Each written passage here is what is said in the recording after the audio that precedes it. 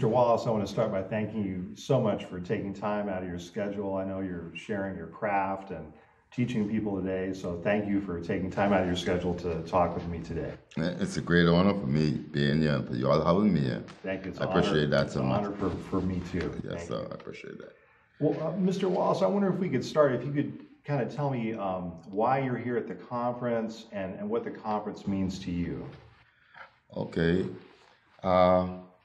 I feel good being here, and why I'm here is because of my roots, and it's interesting for me to find out who I am and where I come from. And could you tell me about how, now you live and work in the Bahamas?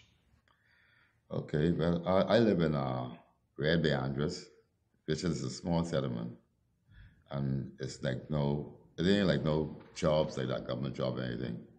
But the only thing we do, the way we survive in Red Bay is like doing art, art and craft, fishing, like sponging and everything like that. Mm-hmm. That's the way we survive, but it's no government job or anything.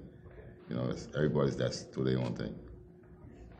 And Mr. Wallace, how did your family get there to the Bahamas originally? Do you know how, and can you go as far back in your family history as you can? Yeah, yes. I used to talk to my grandmother, but it happened like this. I went to Nassau, like growing up in Nassau, like the school to get education and everything, the high school. When I came back, I lived with my grandmother, And when I was living with my grandmother, she was by the age of like around maybe 70 something to 80, the 80 something years old, and she was like giving me a whole rundown on, like how, like with the family to do, how she get there. But she showed me she was like of an Indian breed, So I asked her like what type of Indian breed you are. She said Seminole, and it went on and on. So she showed me like my great grandparents. They came over to Florida, like in canoes, and that's how they migrate with the natives who they met there, and that's where she came from, And then I asked her that, like, what breed? She said Sammy Lewis, all the Sammy and Joe Lewis then, they was all Seminole Indian breed, So she would tell you those stories when you were growing up? Yes. Oh, wow. Yes. Would she also talk to you, Mr. Wallace, about how her parents or grandparents had lived, about their culture, or? Yes, well, when they came into Red Bay, it wasn't like any road to come out of Red Bay to go like other places. Mm-hmm.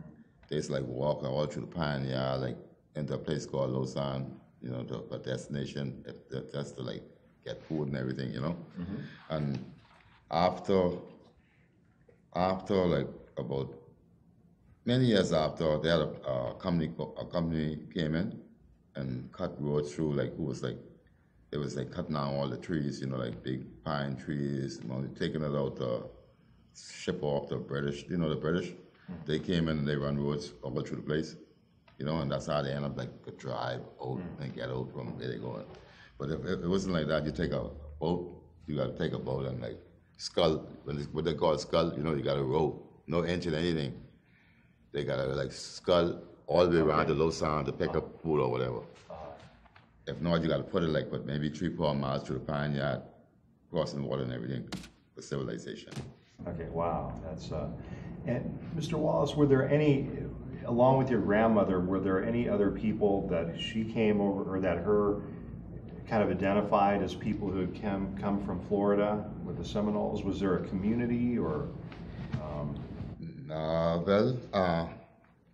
The only time I get there, a lot of the Indians who came over, they already spread out. Mm-hmm. Some went into Lausanne, because Lausanne is the closest settlement to Red Bay, but it's on like more like the north side of the island. But the way Red Bay is situated, it's the only settlement on the west side, you know, from all civilization, the only settlement on the west side, and that's many hours to get there. Yeah. So most of the other people you think had went to Lausanne? They went to Lausanne, they went to Nicholasstown. And after a while, plenty of them went into Nassau to deal with the government, you know, and a lot of them get like citizenship or whatever, you know, then they could have returned back to Red Bay or wherever. Then they migrated and then spread out and start having children with this one and the next one. That's how the mix-up came in. And Mr. Wallace, when you were growing up and you were learning about the family history, how did you identify? Did you identify with Indian ancestry, or was that something you thought about, or? Well, after the history with my grandmother, you know, even like me and her used to go like a lot of other places, because she had like she had a peanut field. We used to go and dig peanuts. She'd get like a big sack of peanut. And, you know, I'd grab the bag, have her told it and everything, you know, and stand down, be talking and, you know, carrying on. But what was so interesting, a lot of these places where she used to take me, I didn't like really thought about it till after a while. When she died, many years after, these same places I started going and getting my mahogany trees for wood carving, because only their trees we cut. So sometimes I excavate like all through the place, you know, and I started finding like old pieces of ceramic, plates with hand painting what the Indian did, all like jug heads, you know, like the jug. I find all these artifacts. I got these right now, like, and I was supposed to bring them with me, but I forgot. But I have pieces, I have artifacts to show. I used to run a museum in Fresh Creek. The old Red Bay, they first landed. It was a low land. So they moved into a place called Lewis Carpet, which is a higher part of Red Bay because of the hurricane, right? But in the old original Red Bays, we even had like arrowheads would be found. Even some of the old grave site, Indian grave site, is right there right now. Yeah, we don't even have people there do like, you know, interview and everything. But you would find maybe arrowheads or pottery when you were digging up the mahogany? Yes. Okay. Yeah. Wow, that's incredible. Did your grandmother, would you mind talking about her? Like what kind of a person she was, what kind of influence she had? Oh man, so warm-hearted, you know? And one thing they believe in is natural food. You know, the only thing my grandmother mainly would like buy, you know, they like buy chickens and raise chicken, like grow up like out chicken, like growing up and raised for eating. Maybe grow up little. She used to grow like pigs, you know, in those days. You know, the biggest hog you want to see she grow, right? But the favorite food, what we mainly eat, is like yam. You know, we plant yam, pigeon peas, you know, eddy, sweet potatoes, you know. But most all our food is ground food, all natural. Fishing, that's how we survive. Because like I said, wasn't any job. Right. You can't get to a show, you know. So people say we was isolated, you know. And then they had an old saying say, how they can live in Red Base, and Red Base is behind God back. That's what it is. When they say behind God back, that means like being existent. You know? Outside of civilization. Yeah. But mainly, you know, most everything is like growing food, fishing, you know. Then they grow your chickens and everything, you know what I mean? But everything is field food. Okay. That's why they live so long, you know? Yes. Strong. And she was really mild, you know what I mean? Like soft-hearted, you know? And my mom comes the same way. If you talk too hard to my mom, she might start to cry, you know, because they was really loving people, soft-hearted, you know? Real soft-hearted and hard-working. Because at the age of 80, my grandmother still was doing field work. At 80? At 80, she still was going around and planting, doing the field work and everything. Yes, sir. Yes. Wow. What were when you were growing up, Mr. Wallace, what were the important holidays or celebrations that people observed? Mainly like Emancipation Day, what they call Labor Day. You know, like from growing up, we met that going on, you know. And a lot of people call like Emancipation Day in the Bahamas. A lot of people even call it like Foxtail Day, you know. Foxtail Day because a lot of slaves landed and lived in Foxtail, you know, like from the Bahamas, you know. Andres, Adelaide, you know, all these places, the old village, you know, like old ancient places, like God. But Labor Day was one of the main important holidays to the whole Bahamas. Okay. But they called Emancipation Day when black man was free from slavery. Okay, and so in August. Yes, okay. Yeah. Everybody respect that. Would people tell stories about stories they'd heard from slavery times during those days? Like, how would you celebrate like Emancipation Day when you were a young man growing up? Well, you know, it's what we do. You know, like there's a lot of like fun playing, right? A lot of people go like beaching, like swimming, you know, like boating, you know, like that's having fun. And then a big march, you know, like when it's a big march, you know, people like walk, like everybody gather together and playing music and everybody toting line, like marching, you know, showing up, like a big together, you know. Like a big rally. Yeah, kind of yeah, like, yeah. Wow. And how was Labor Day? Was Labor Day this similar, or was it kind of a different feeling? But it's a different feeling, you know, because it energized a lot of people, you know. It's different altogether. It's like energy, you know, for everybody, you know, for freedom, you know.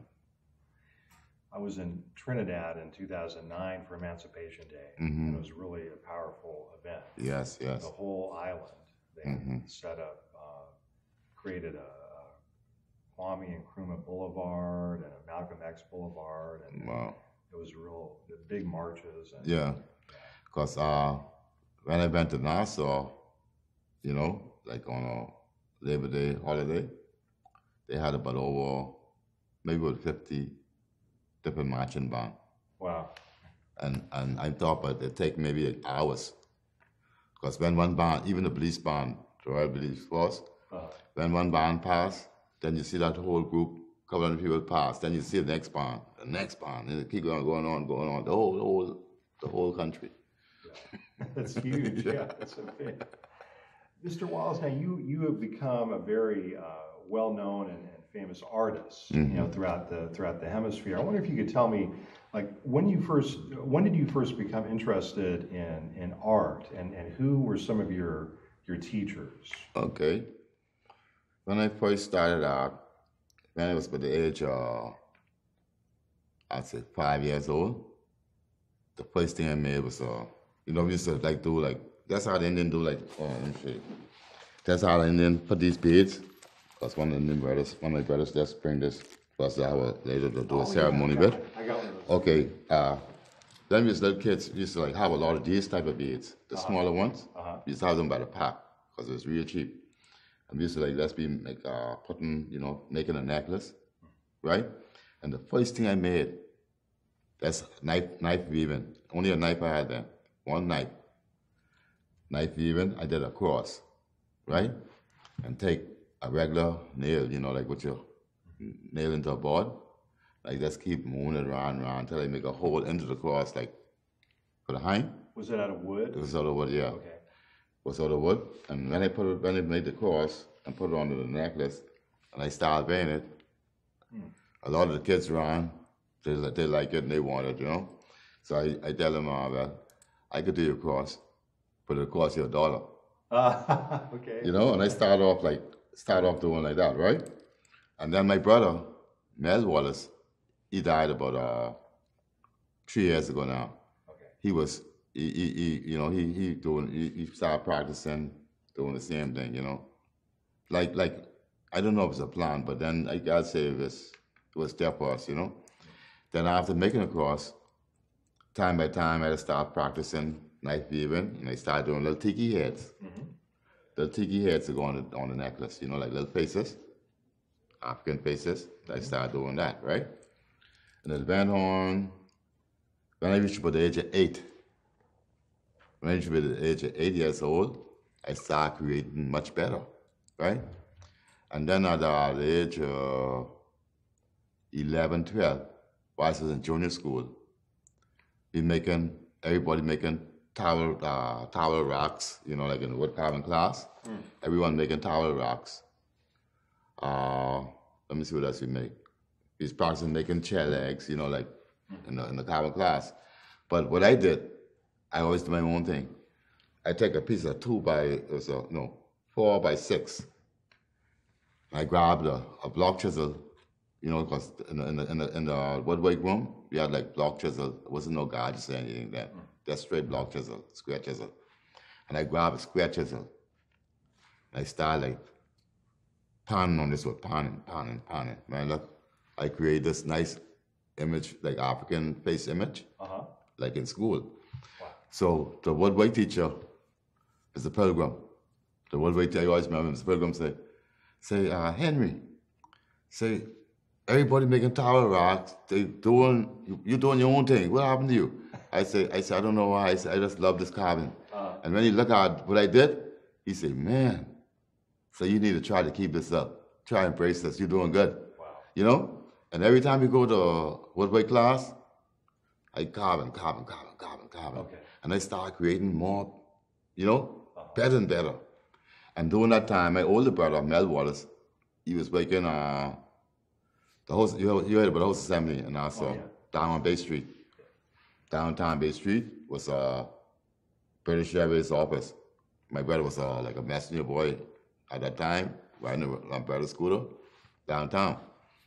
And Mr. Ollie Jones, John Panzer, there was the first 2 wood carvers in the whole Bahamas. They was older men. And they used to be downtown Bay Street dealing with tourists in those days, right? Now, my brother, he walked, it's about maybe 5 minutes walk from British Airways, across from House Assembly, to where all these gentlemen's carving.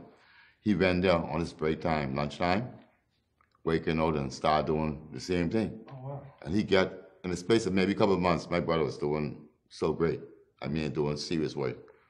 So I was going to the school is called Oaksfield Junior High School at that time. That's where I used to attend.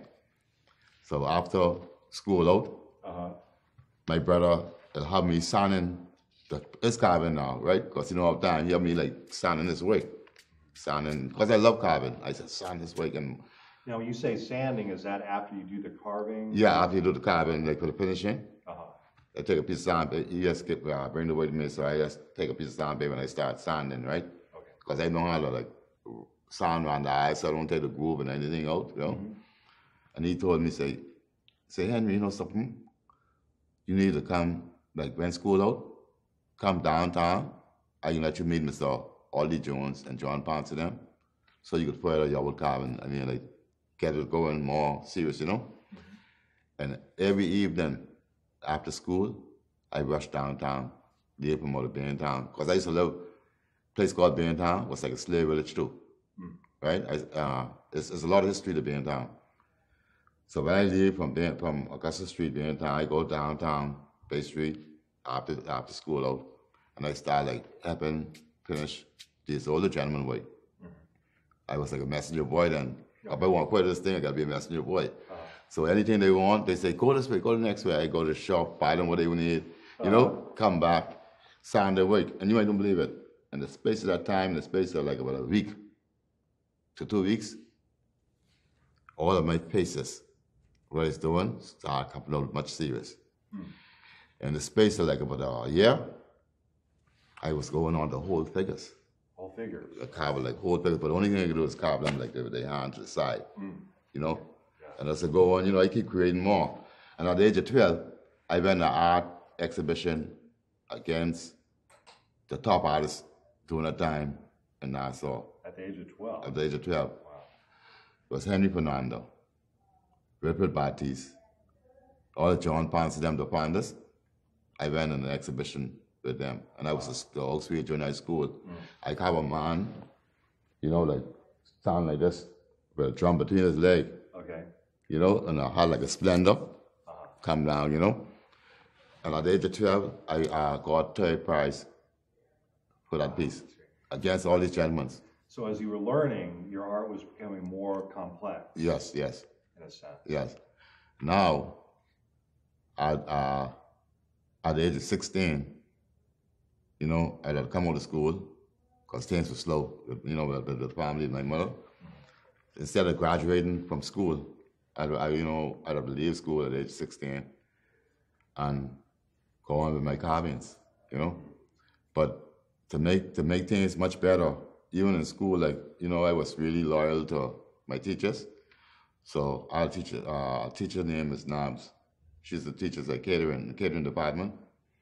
I was one of the first black pizza chef in the whole of Nassau. Wow, pizza chef. Yeah, when I came out of school, I got a big pizza too. So okay. I went to this place called Swang. That was the only swang in the whole Bahamas. But now you got a lot of swang, Domino's and all that. It was the only swang in the whole Bahamas. I went there to Nassau Beach Hotel. They take me to swang. I got a job, you know, but I still could have carved during the time. But I just needed this money on a part, like every week on a part space to help my family. But I went there, the Italian guy named Robbie, he was leaving maybe in a week, 2 weeks time. So he had to show me what he know, for me to, you know.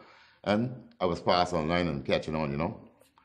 When he leave, I take over pizza department, young boy, right?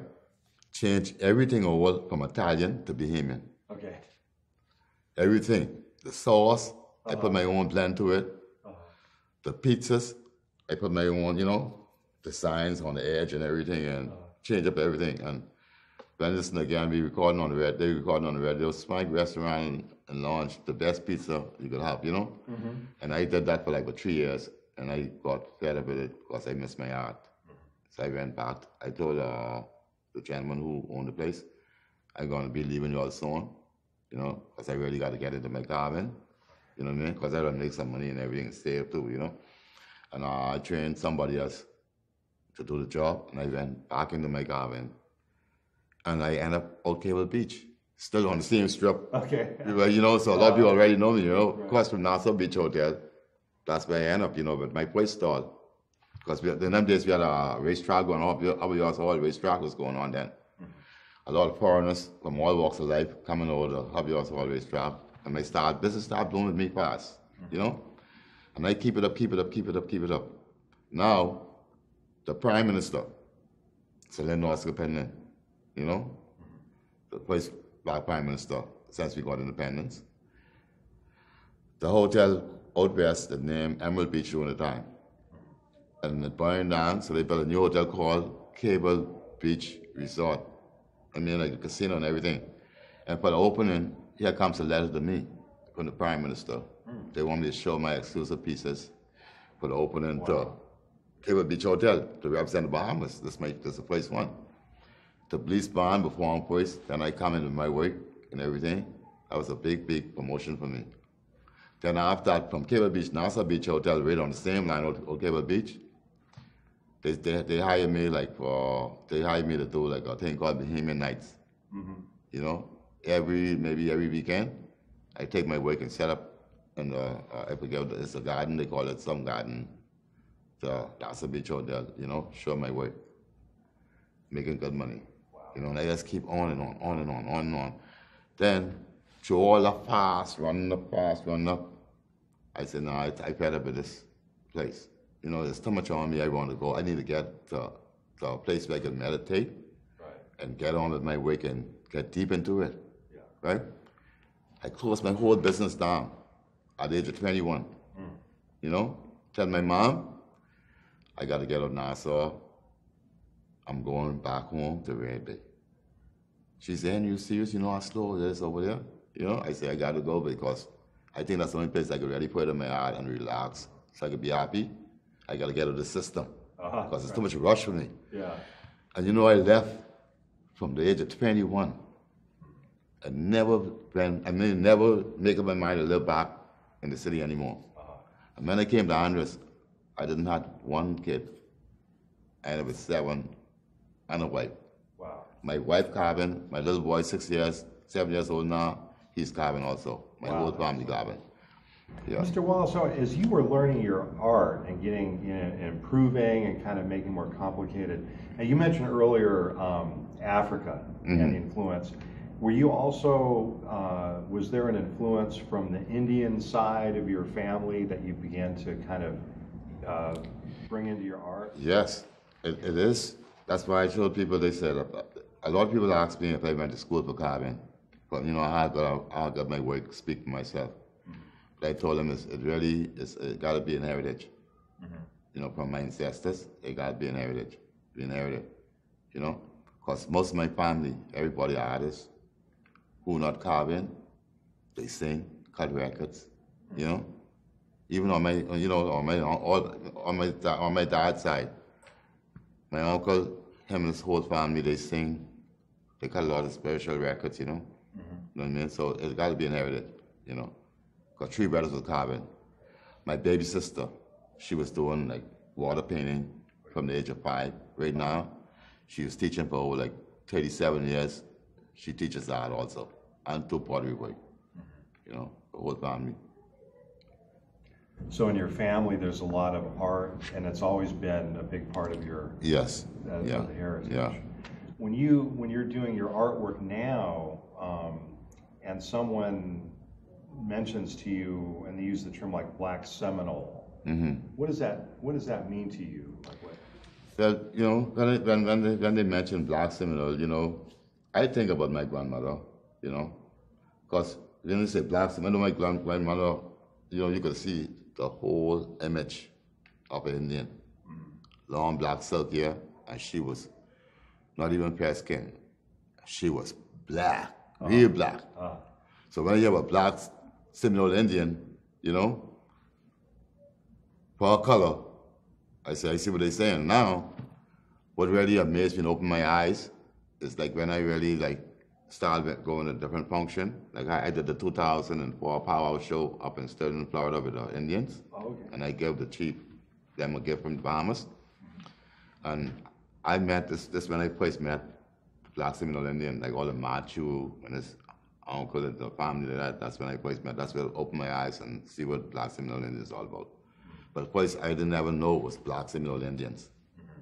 But I knew my grandmother that looked like a real Indian, and she was black. But I thought all Indians had a bright color, through watching movies, cowboys, and crooks.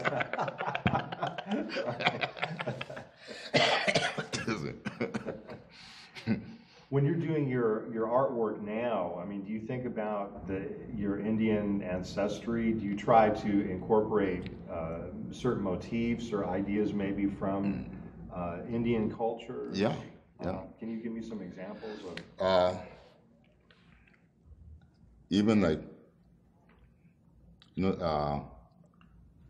lot of natural things, even like with bush medicine. When my grandmother was sick, if she feel ill, I watch her. They never, in my life growing up, never went to a doctor. Everything they do is all bush, She showed me how to grab a bush if you have a headache, what to do. It goes on and on, right? And even the way fishing, a lot of even I watch Abercrombie because he was Indian also. He died 3 years ago. I never saw no one could go and take the hand and put it under the mango root, like in the creeks, the water. They'll bash. They call it beat the water. He tell me, I grab a staff, like a piece of pine tree, a staff, and I stand to the creek place. He said, beat the water. I start, bash. He said, all right, that's enough. Come this way. And we went to the mangoes. And when you bash the water, all the snappers, they'll go into the mangoes and they'll lay it down sideways, like they sleep in like they hiding, right? So I said, wow. And he had a water glass, like a water glass. And we look through the water glass, you can see all the snappers running in the mango. And he'd say, watch it. He'd go there and he'd hold his hand and feel like that. And he'd just grab the fish right in the gill. Wow. Live on the water. Right? So I said, wow, that means, they call it grubbing. Grubbing, right? So I learned a lot about that. you know. Let me see now, what else?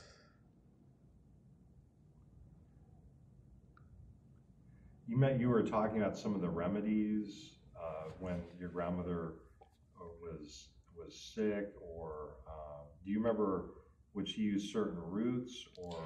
Yes, when she's sick, she has a bush. She tied me on the bush called sorcy. You know, if you take sorcy and burn it, it's like a little wine bush. Mm-hmm. You burn the sorcy, it's good for like cold. You got a flu, mm-hmm. You burn the sorcy, drink it maybe for 7 days. It take the flu away, mm-hmm. Right? All the cold, it clean you out, you know? So you make it into like a tea? Yeah, you drink it as a tea. Okay.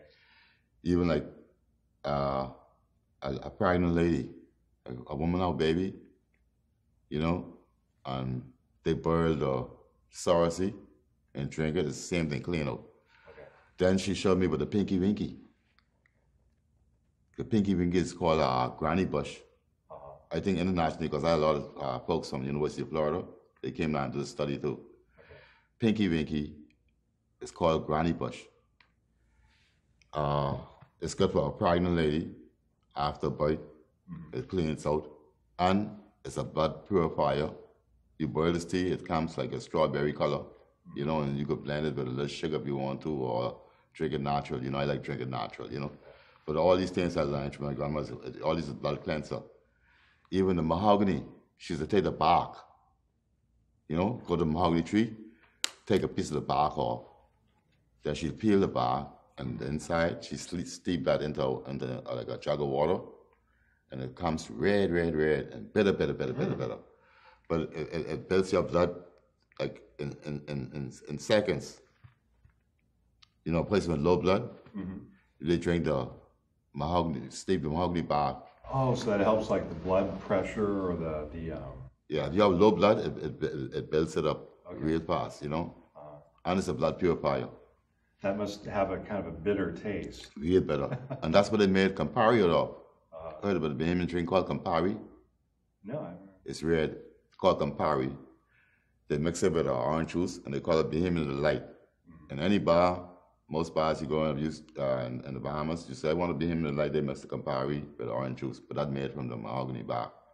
But they don't call it mahogany, they call it Madeira bark. Madeira bark. The native call it Madeira, you know? Wow, that's interesting. So when you, Mr. Wallace, can you tell me about, you're doing a lot of artwork here and showing people your art. Yes. What are some of the things that you're trying to teach people about your art? Well, I like most thing, the first thing I really show people with my art, and I show them what type of wood I use, you know, why I use it, you know, and plus I don't cut no live trees, right? Okay. My whole family, I show them that too. I appreciate nature, right? So the first thing I show them in my field, don't destroy nothing worth living, like a live tree. They're called the dead ones. The dead ones are already killed by nature, and it's antique, right? And why I only use mahogany and horseflesh? Only 2 trees I use. No, 3 trees, mahogany, horseflesh, and red cedar. You know the scented cedar? Oh, yeah. You know, you can smell all that sweet odor from the red cedar. But I still, when I use that, they're all dead by nature. Mm-hmm. You know, all my trees have even standing up, no bark, anything on it, when I cut it, it's all dead. Mm-hmm. And you got to know this tree because once the bark off, the tree look from a distance look white. Right. I mean, because all the bark off, it's the outside look white, you know, like, you know, dead trees look white. Yeah. So, you know, it got to be, for you to tell that's a mahogany tree with no bark on it, or a horseflesh tree, you know, you got to be in this thing for a long time. Right. And I can stand up from a distance, and I can look, if you know, from a distance, I can look like through the forest, or see the top of the tree, that's the branches, dead branches, and I could say, well, that's a mahogany over there. You know, because nature takes a course, you know. Right. You know, once you love nature, nature going to love you. So nature take a course. Now, why I only use mahogany and horseflesh? Because mahogany, once it died by nature and cured, you could take a piece of mahogany wood and bury it into the ground, even into like a swamp. for many years, and you go right there, when you take that piece of wood out, it's the same way. It's like gold. So the horse and the horse flesh woods, the same thing. My granddaddy, they build their own boats, you know, and they build their own boats, and with the horse flesh, when you know, like the rib structure, you building a boat, right? So the skeleton of the boat, like the rib structure, right? You know, like when you put the, you know, like the side pieces coming up together, when you married it, like you take a nail and put it into that and into the boat, you can't take it back out with the horse flesh. The horse flesh is whole, it's just whole everything. You can't take it out and it's hard to break. That's why they use horse flesh, especially for their boat. If they go in anywhere, they hit a reef, it's hard for that boat to destroy. And over hundreds of years, you still find these boats around. Hundreds of years. So that's why I put my wake into it, because I don't want my wake to die. I mean, like that's for the money. I maybe put my wake into like a soft piece of wood. And the person who bought it, you know, they like it. They may look everything decay in front of them. Right. So it's bad, you know. So I don't want that type of name. I don't want that name. I want my name to reign for you know, forever, you know. And I want my wake to stand, you know, forever too, you know. I mean, from generation to generation can have it, you know. That's why I only choose those ones. Do you teach people now art? Yeah, but right now I teach. I try to take a lot, especially for the summer, right? School closes now for the school kids, so maybe like July 2nd, I'll be like having like classes like from, you know, maybe like junior high schools. I'll have classes like that, like, you know, like maybe like a couple of weeks of classes like that, you know, that I, you know, supply them with material and everything. I mean, I don't really charge them, you know, nothing big, but that's, you know, try to like keep it going on, you know. Is it something that you can teach, Mr. Wallace, or do you really have to, do you believe that you can learn to do what you do, or does it have to be part of your heritage, or can you make it your heritage? Yeah, you could, you know, because, you know, like sometimes you find a lot of people that admire the art and they want to get into it just for a hobby, you know, and then like, you know, like through your inspiration, right? Through your inspiration and your feeling, sometimes changes them, they want to do it forever too, you know what I mean? Because, you know, it's a good feeling. You know, when you could create something, it's a good feeling. But I always put God first, you know? You know, because I say I know it's a gift, you know, so. Mr. Wallace, when you have, now for the conference here, you have you had the chance to meet other people, like other descendants, and can you tell me about your thoughts on meeting other descendants who maybe went to Mexico or Texas or Oklahoma? And like, kind of, what does it mean to you? Oh man, it's a big uplift to me, you know, because the first time my whole entire life, I traveled every year. I represent the Bahamas all over, every year, and this is my first time, like, to this conference, and it opened my eyes. I mean, it really opened my eyes so big. It lifted my heart so serious, you know what I mean? I mean, I was so happy till I want to cry.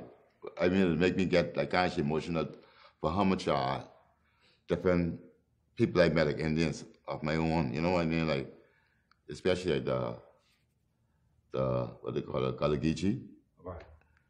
The first time I met them was when I came here.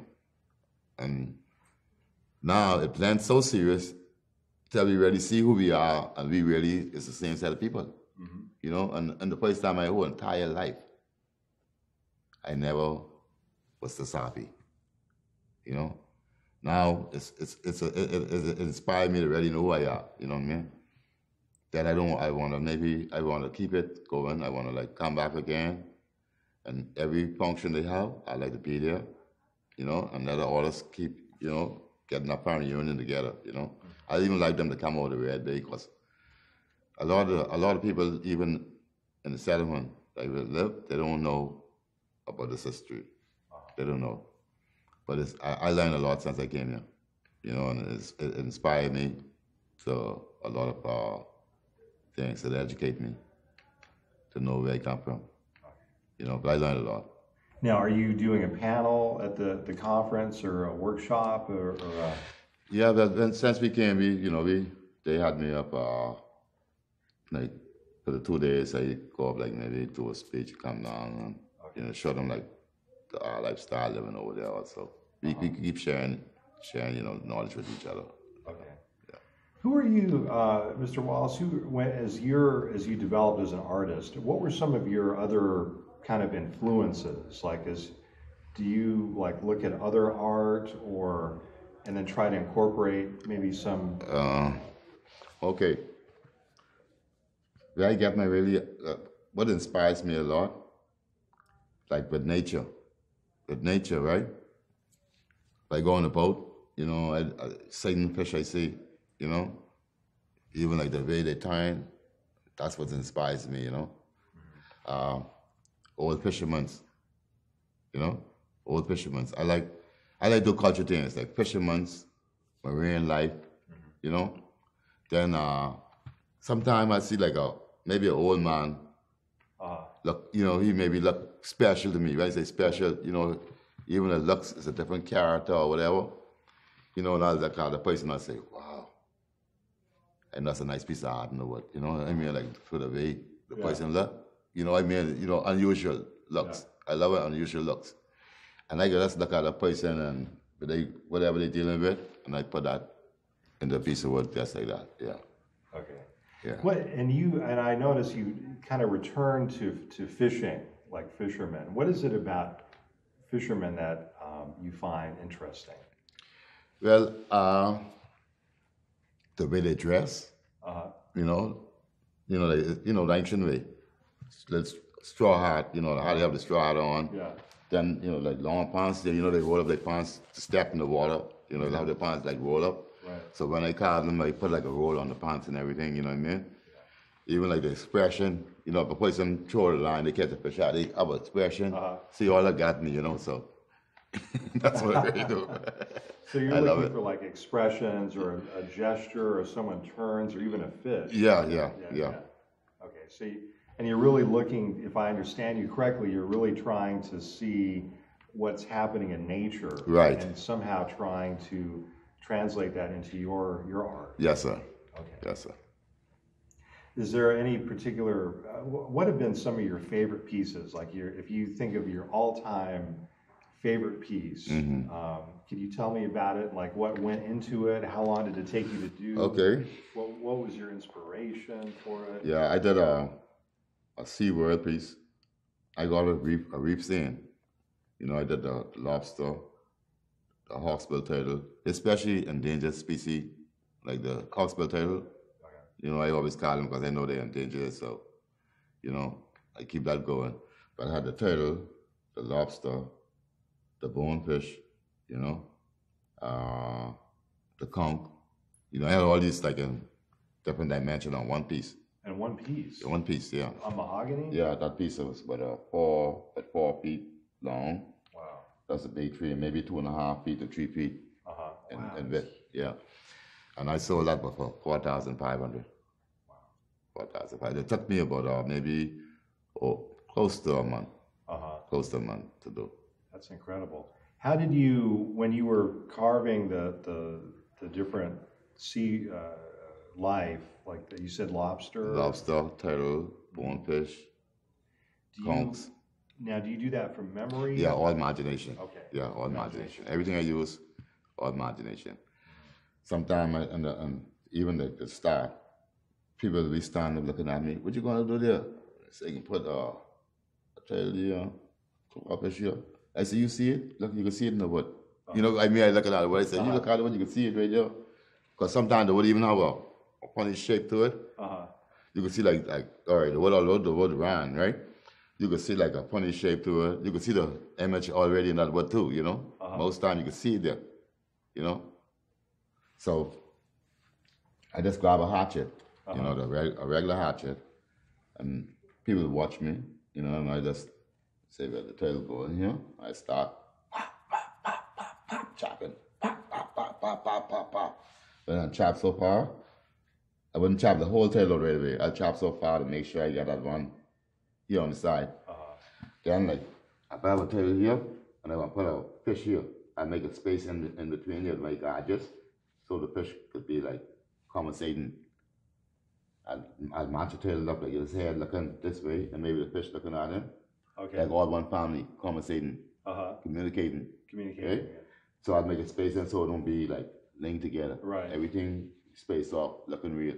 And I'll call it bonefish, maybe looking at the fish.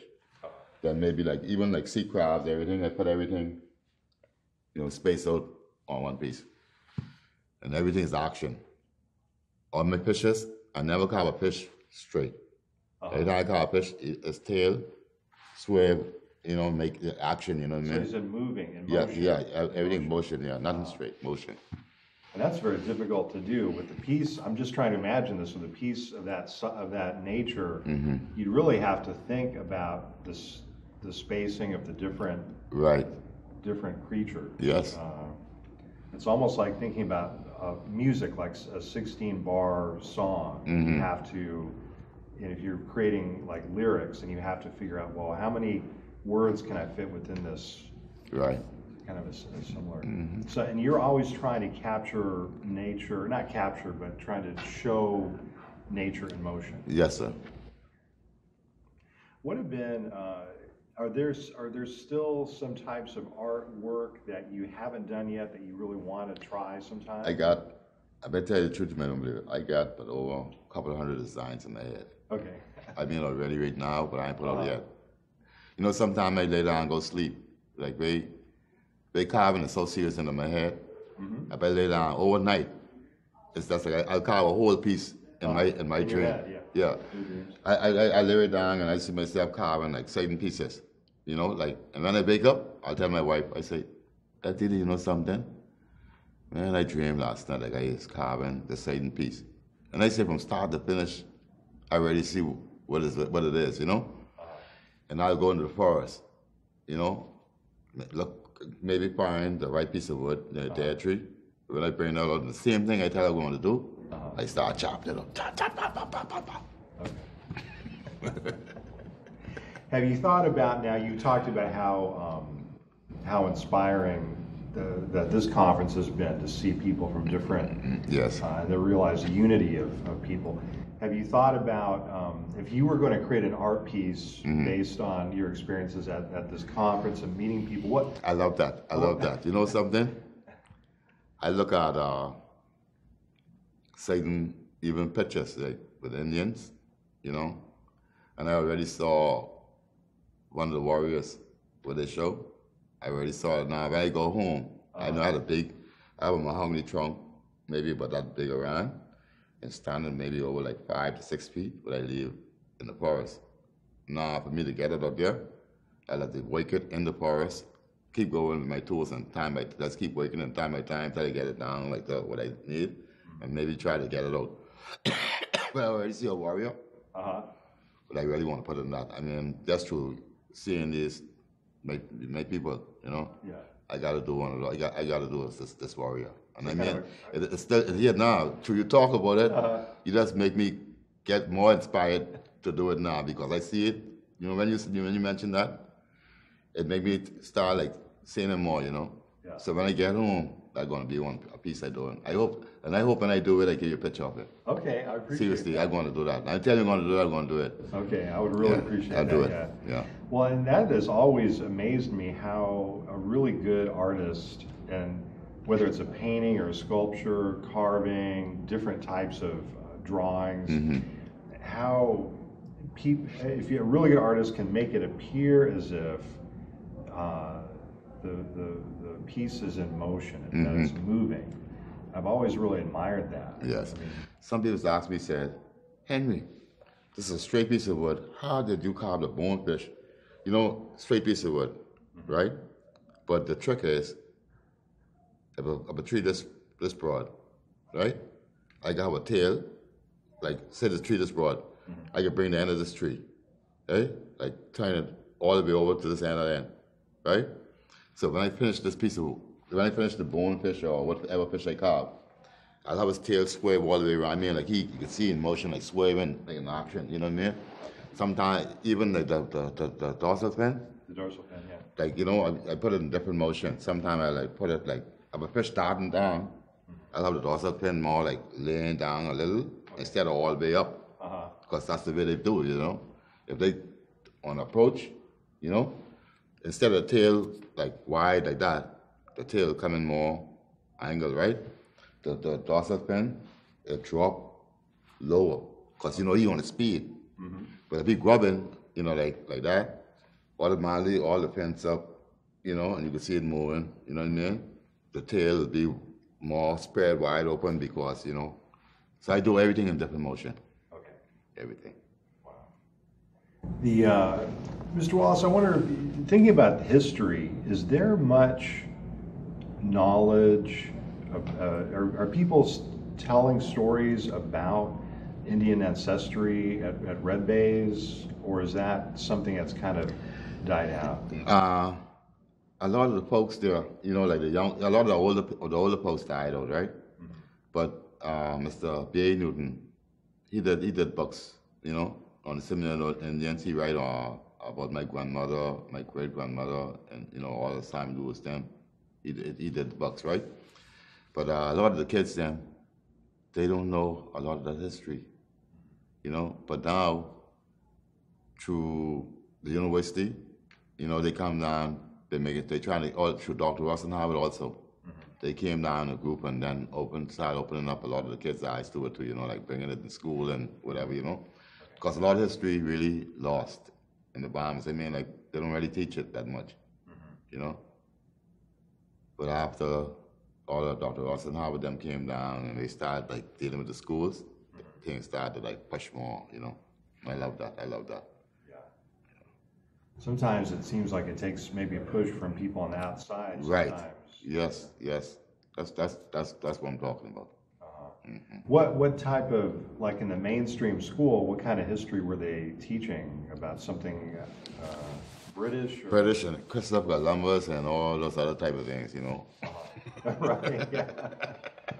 One of the things I found out that just blew my mind when I was in Trinidad was that people had celebrated Emancipation Day from the time of emancipation all the way to about the 1880s. Yes. And the British had ordered them to stop celebrating. And they even killed people. Yeah. And then they forced them to celebrate Christopher Columbus Day. Right. Up until independence. I was like, wow, in Trinidad, I was like... Yeah, they come with something called Quincentennial Day. I say, what? And that's like Christopher Columbus. You know?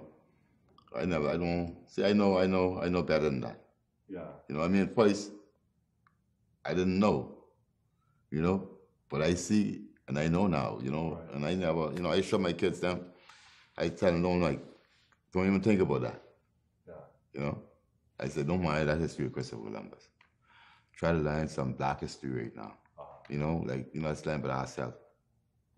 You know, our ancestors. You know, when I first go into school, right? As a little kid, they had a book called The Royal Reader. It's a blue book, had the British color on it, you know, that says a blue book, because they color blue, right? Navy blue. And it had one big rooster on the back of the book. And the only thing was in that book was jokes. The cow would jump over the moon, that was such a fun, you know, all kind of stuff like that. And then you got to study these things, like BJC and all this, you know what I mean? Yeah. Now, if I study these things with BJC and I come to the United States and I want a job, and they ask me my certificates or whatever, and I give it them, would you pass in English or what? And I start telling them, I pass in this, and what was the subject? I'd have to learn with the cow jumping over the moon, all kind of different things. People look at me like a crazy. Yeah, right. To see it was a brainwash thing, you know? Yeah. You know, and the only national anthem we had is singing God Save the Queen. That's the only thing we know. Yeah. You know, it was so, you know. That's colonial education. Yeah. Mr. Wallace, like on a spiritual level, how do you see the relationship between Africa and Indian culture? Do you see those? Yeah, I see the two of those culture. It's the same thing. You know, because, you know, the Indians, the same with the Africans, like, you know, like nature-wise live, is I see the same thing with the Indians. You know, and then even like the spirit, like they're so spiritual. Like a lot of people believe like in praying, you know, or have a ceremony going on or whatever. You know, it's spiritual, and you know the natives is the same way. You know, that's like with the person going to church. Like how they say the Baptists is that's the biggest organization in the Bahamas, because they do a lot of jumping and clapping. You know, even the dance out there. You know, the same dance with the Indian house, African, same thing. Bahamian, same thing. That's a little slight different beat, but it's the same beat, dance, everything. Yeah. You know, you put it the same way.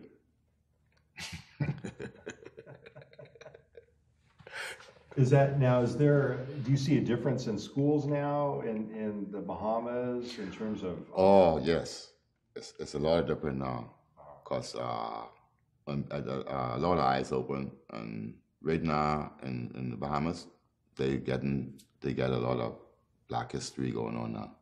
I mean, like real knowledge. I wouldn't say Black history, but real knowledge, you know, because color makes no difference with me, you know.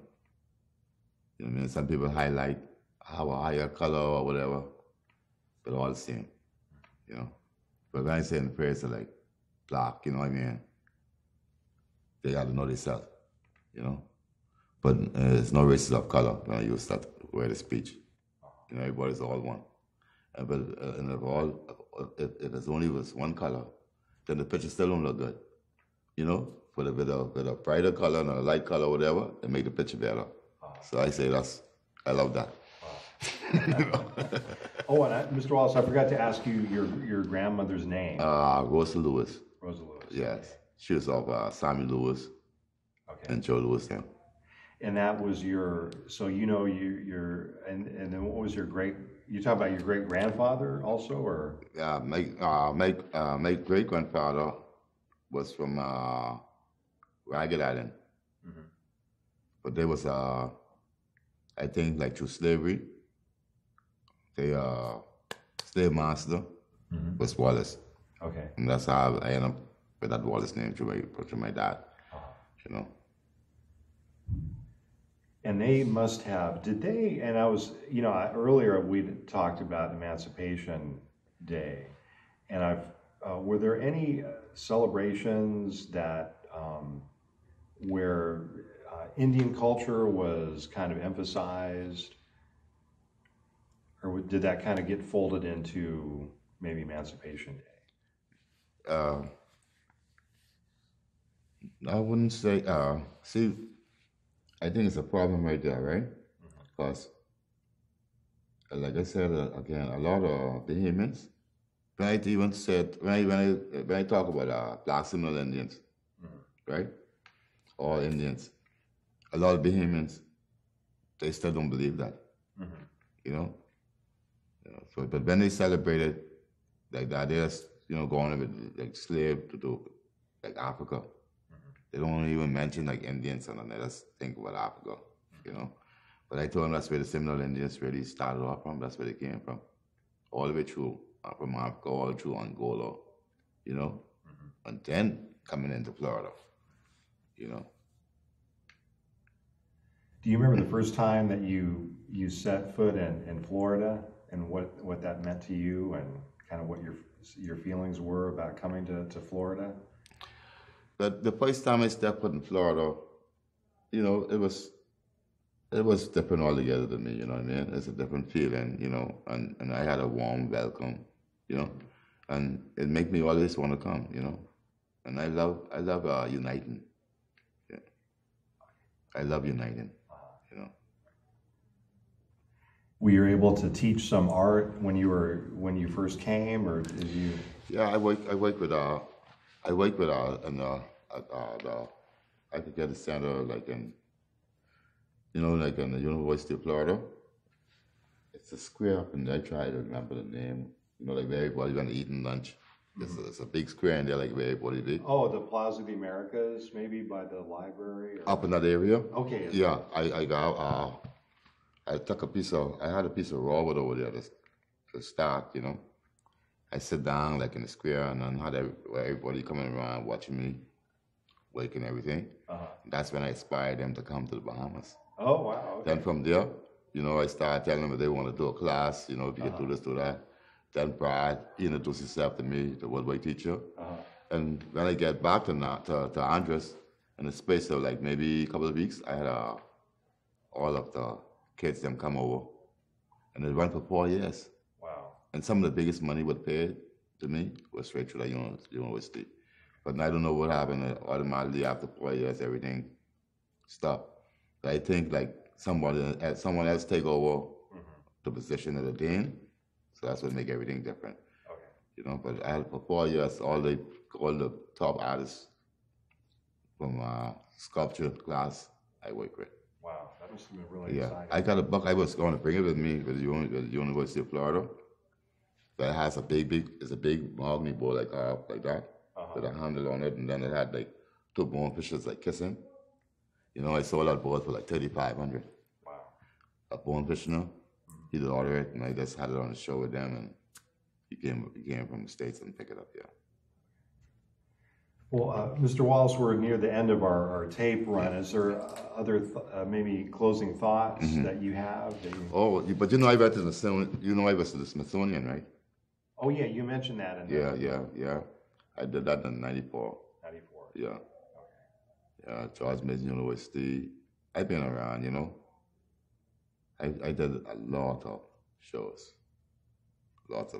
And the most for artists in the Bahamas, I think it has some of the most award for being an artist in the Bahamas right now.